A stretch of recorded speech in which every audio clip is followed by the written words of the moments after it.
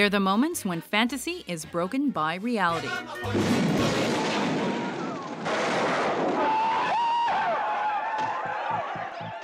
Welcome to WatchMojo.com, and today we're counting down our picks for the top 10 fourth wall breaks in film. But it's Miramax, so I'm sure it'll be Ben Affleck and Matt Damon. You know, they put them in a bunch of movies. For this list, we're focusing on moments in movies where the characters interact with the audience in some way. And we're awarding extra points the more creative the communication is. If you look for it, you can see these little dots come into the upper right-hand corner of the screen. In the industry, we call them cigarette burns. We're excluding moments that involve hitting or breaking the camera, as well as found footage film.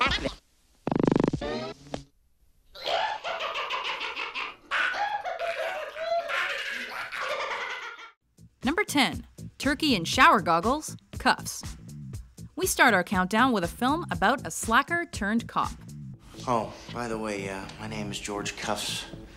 I've known her for about 6 months. Christian Slater plays a guy who's never worked an honest day in his life. But what he lacks in experience, he more than makes up for in attitude. And luckily, he shares his innermost thoughts with us directly on a regular basis. And turkey is his favorite food, so surprise, surprise, I'm going to cook this for him. Then I'm going to try and squeeze him for another loan, but let's keep that between you and me for now. Things get really weird, however, when we meet him while he's in the shower. Hey! Well, Maya's coming to dinner. I guess the flowers worked, huh? Trying to get out of my bathroom.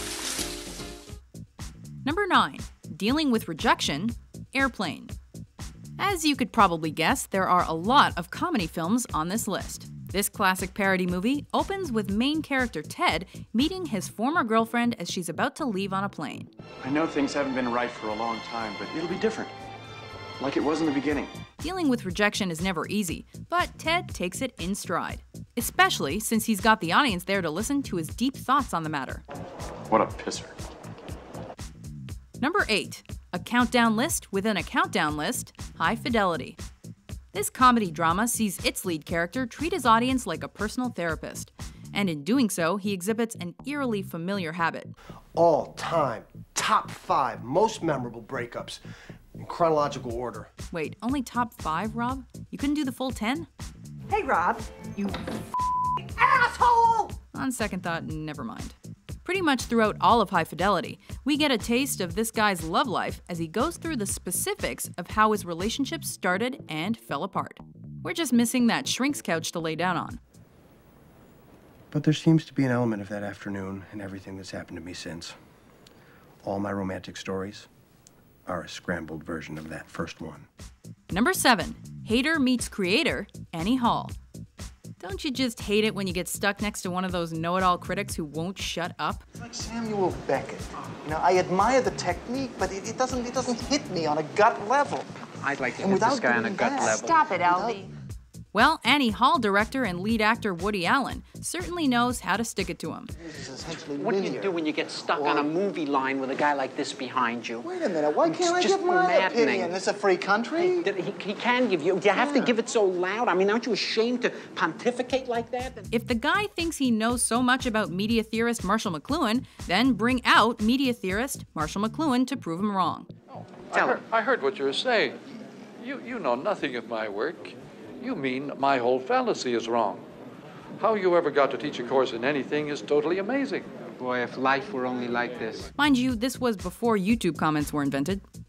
Number 6, choose your own ending, Wayne's World. This classic Mike Myers flick is packed with fourth wall breaks from start to finish. My name is Wayne Campbell.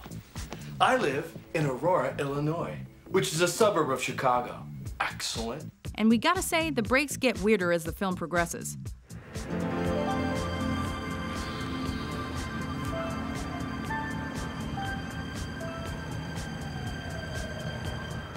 And by weirder, we mean self-referential and meta. Contractor, no. I will not bow to any sponsor. But perhaps the most interesting break comes at the end, where Wayne and Garth go through possible conclusion scenarios and let the viewer decide which one's best. As if we'd end the movie like that. Yeah. Let's do the Scooby-Doo ending. Good call.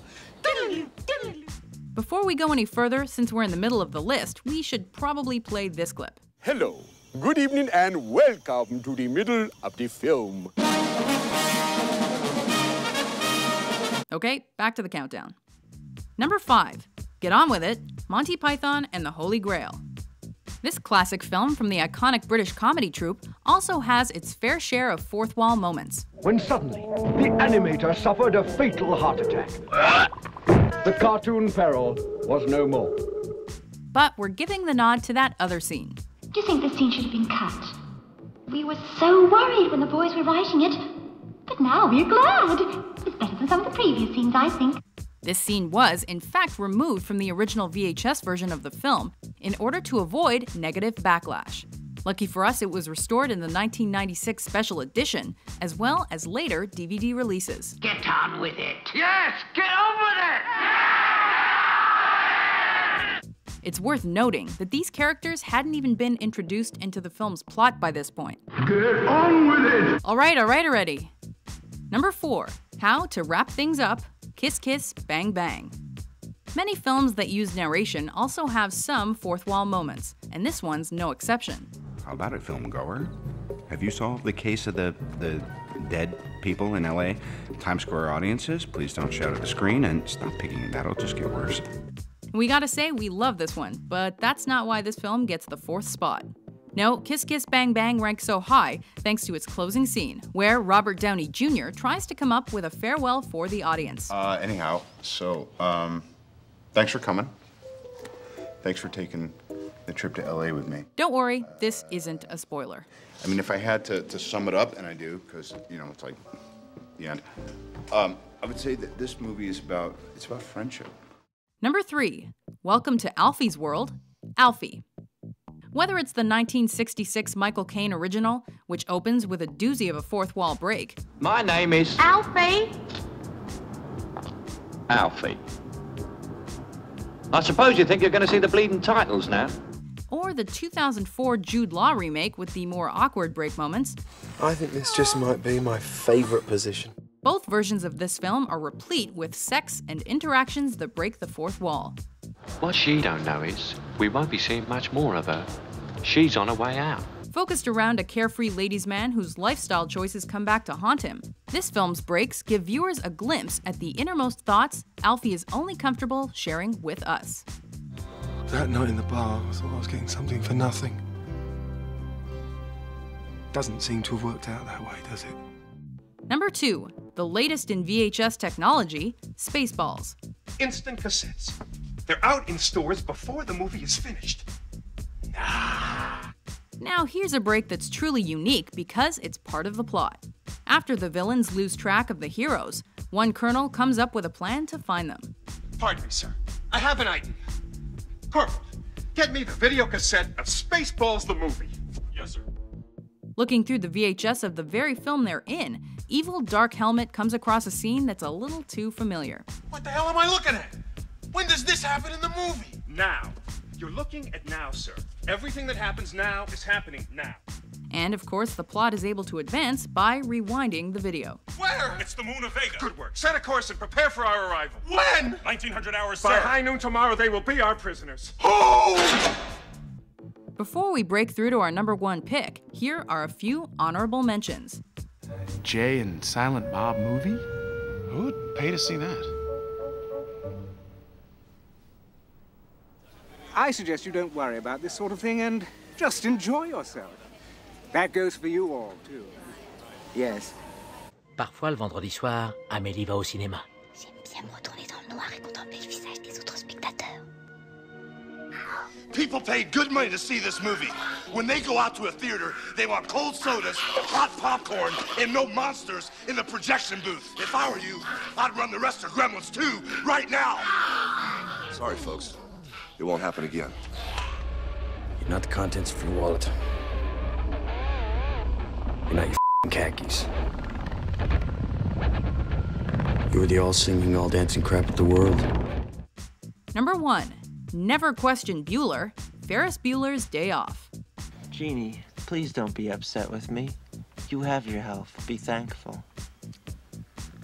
Taking the top spot is the classic Matthew Broderick film about skipping school. Incredible. One of the worst performances of my career, and they never doubted it for a second. Making a fine note about his intentionally bad sick kid performance, the film starts off with advice to the audience on how to skip school. You fake a stomach cramp, and when you're bent over, moaning and wailing, you lick your palms.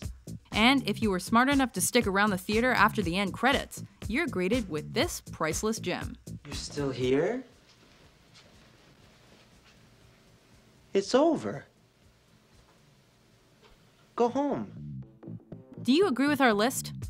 Probably not. We know someone out there is about to type, "How is that 5-second clip from Hot Tub Time Machine not on this list?" in the comments section. Strictly speaking, I'm never supposed to do this. But have you got a better idea?